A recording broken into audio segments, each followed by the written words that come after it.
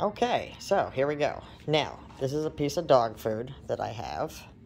That's about the size you need, because you take this, put it inside. Wow, this doesn't even fit. I was wrong. Oh my god. Okay. Thought it fit. Shoot.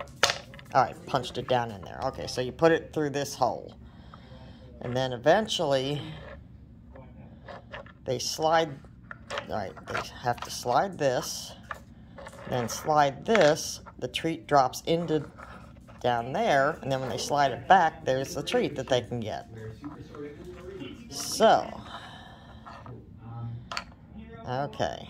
Treat in here. Squish. Push. Turn. Keep pushing. It falls in. Push it back. There's the treat. So it has to fit through this hole. And my dog food barely does. Okay, anyway, that's it. Training over.